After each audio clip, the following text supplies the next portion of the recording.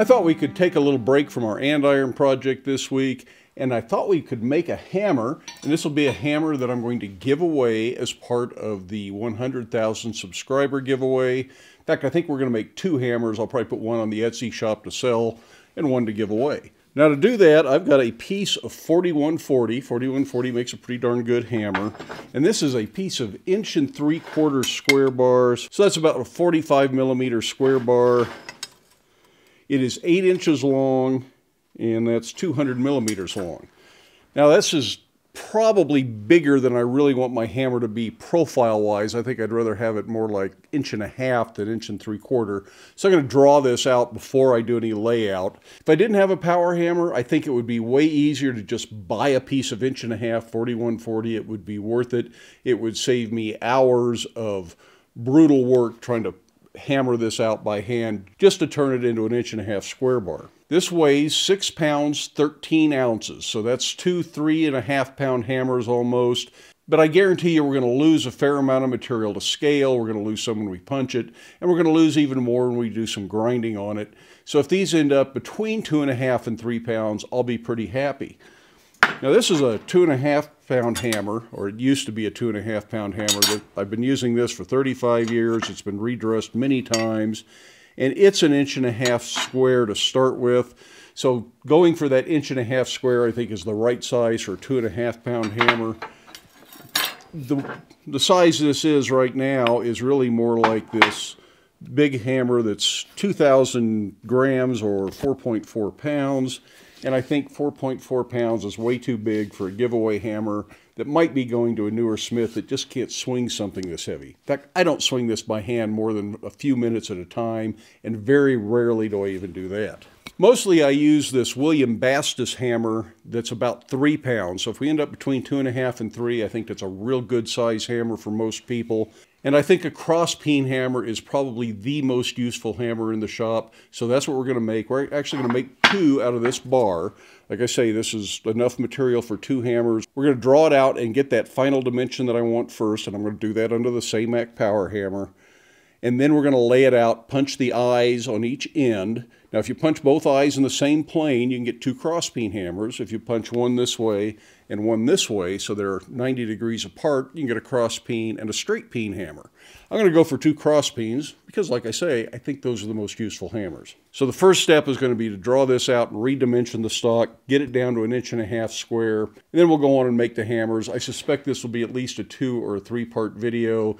And that's just because after the forging, I let it anneal overnight, and I won't finish it today, but I would like to finish the video today. So whatever we get done today, we'll make into one video.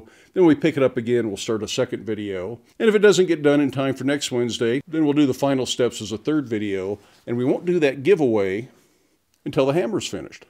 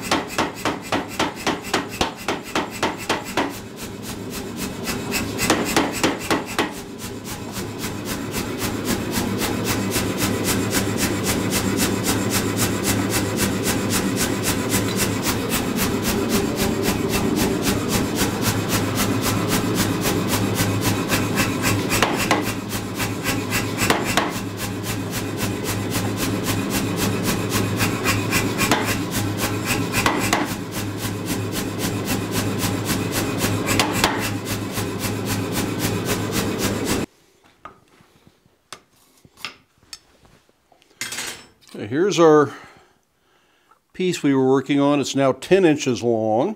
So I'm going to go right to the center on each side, which would be 2.5 inches. Those rulers have a little bit of a plastic coating on them, so they do smoke if you get them too hot. I'm going to put a nice deep center punch mark in at 2.5 inches. Make it centered side to side.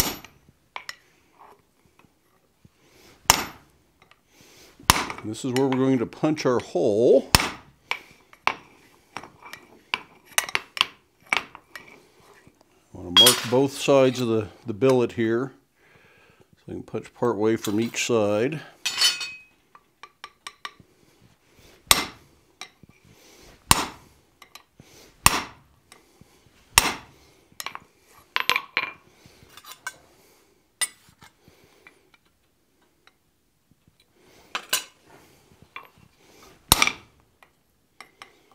Your punch marks off, you try to straighten it quick.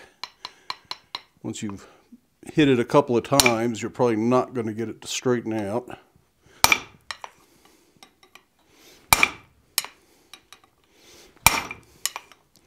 That looks better.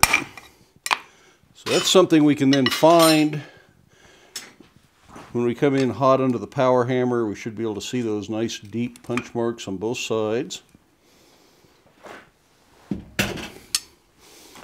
And for a punch, I'm going to use this punch, which is a round punch. It's about 3/4 of an inch diameter, tapers to 1 inch. And for those who haven't seen this before, a round punch will result in an oval eye, and you'll just have to watch and see how the material behaves and why a round punch makes a nice oval hammer eye. This punch is made out of Atlantic 33 or the Flutagon, which is a water hardening, self-tempering steel. So if this punch gets red hot under the hammer, I can just throw it in a bucket of water, go right back to using it. Don't have to worry about tempering it or destroying it. And it's a really good tool for these hot punches under the power hammer.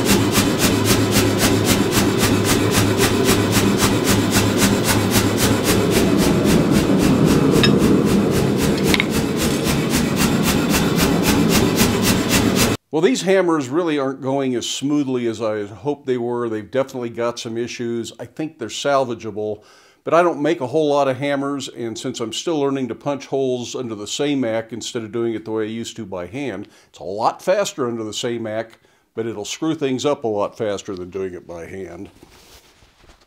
So things are going a little rough.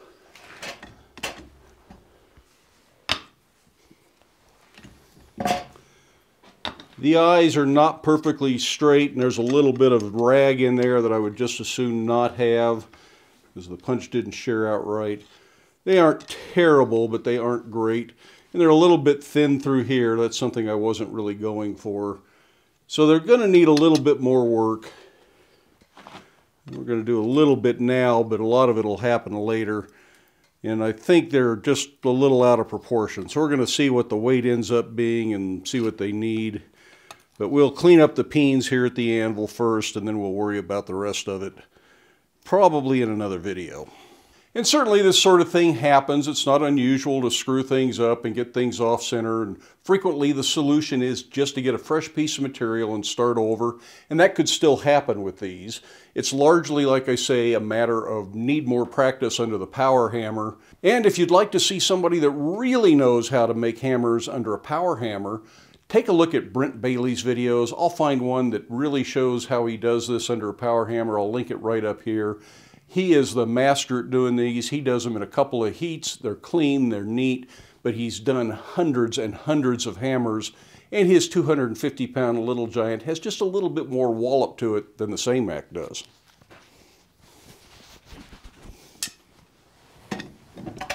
But let's refine the peen a little bit and just try to flatten this out. Tongs made just to fit these would help as well.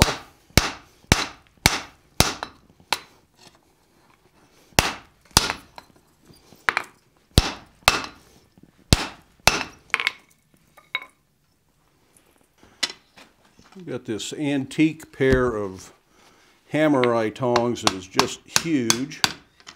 Let me see if we can make this fit. These are probably good for sledgehammers.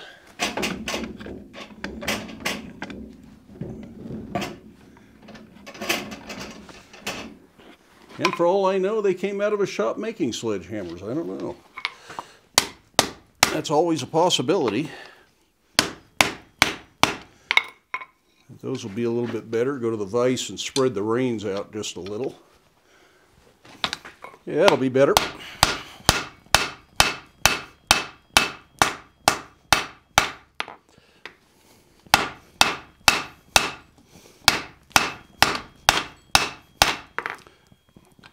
And these pins are a little bit on the long side, I think. These hammers ended up longer and skinnier than I intended, and that's okay. I can always cut that off, grind it to shape. I do like a thicker peen. It's thicker in this dimension than I do a skinnier one. I think it performs better. Most of the cleanup of the eye, on the other hand, I think will occur with a die grinder. And I'll show you a little of that in the next video. And of course that doesn't reach, so I'm going to have to go clean that up. I'm going to smooth the peen on both of these hammers.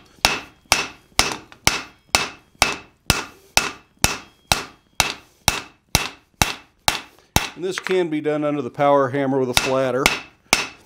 But I know you guys like to see me work at the anvil.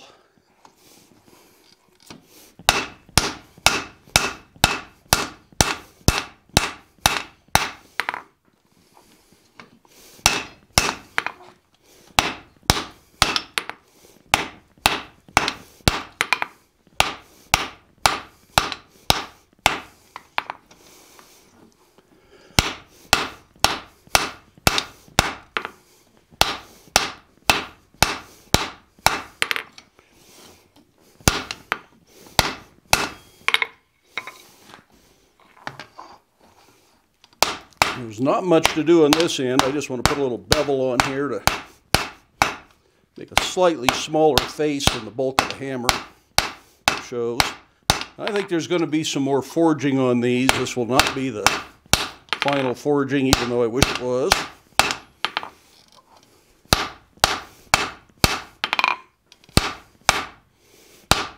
I want to clean the eyes up on these before I finish the forging steps.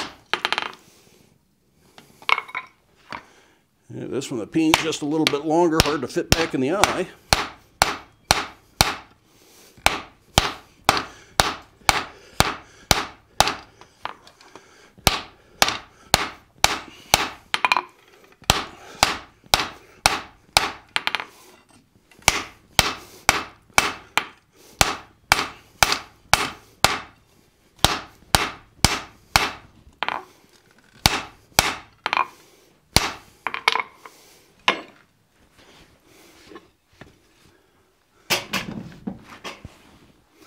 This is a bucket of vermiculite, and that will let them cool very slowly so they'll be softer and easier to file and grind. Now, just in case you haven't figured it out, I am not as thrilled with today's project as I would like to be. They are going to be successful hammers. They will be 100% useful, and I think in the long run they're going to look pretty good. Unfortunately, in the long run is going to be longer than it should have been if things had gone smoothly and cleanly. And as I said, that's largely because I don't make enough hammers this way. I don't punch enough eyes into the power hammer. And this is a real good argument for Francis Whitaker's method of making a hammer eye, where he drills 2 holes at the ends of the eye, so that matches either end of the hammer handle here. And that just leaves a little thin web in the middle that has to be punched out. That almost always guarantees your eye is straight, centered, and symmetrical from left to right of the hammer, as long as you lay out for the holes you're going to drill just right. But for now, I'm going to leave these in that bucket of vermiculite to cool. The vermiculite insulates them. They cool very slowly. That makes them softer. They're easier to file or grind. In my case, I think I'm probably going to use a die grinder to get inside that eye and try and clean it up. Not really all that hard, but it's just time I'd rather not spend. And of course, it uses tools that you don't have to have if you get it right the first time. So taking the time to lay it out and drill those holes and punch the web out, which goes really fast and is way easier to do at the anvil. You don't need a power hammer at that point. Really is a pretty good way to go in my book. But again, if you want to see somebody that really knows how to do this under a power hammer or even by hand, watch some videos from Brent Bailey. He is the master making hammers. Matter of fact, if you can afford to buy a hammer from another blacksmith, Brent's hammers are pretty darn nice. So we'll pick this up next week with cleaning up that eye. Then we'll probably do a little bit more forging. Then there'll probably be at least one more video to do the heat treating on it, because I won't be able to do that. They'll need to normalize and anneal after doing all the grinding or whatever other forging I want to do, and I'll explain why that needs to be done in the next video, because I need the hammer to show you what the irregularities are that I saw while I was forging them. Most of you probably saw that already, but we'll take a closer look at them at the beginning of the next video. We'll try to correct all those problems in the next video. Third video, hardening, tempering, and if time allows, I can let them sit for a day, come back the next day, put the handle on, and include that part in the third video, because really putting the handle on isn't that big a deal. In any case, I do hope you enjoyed the video. Give it a thumbs up if you did. If you haven't done so already, I'd love it if you hit that subscribe button down there.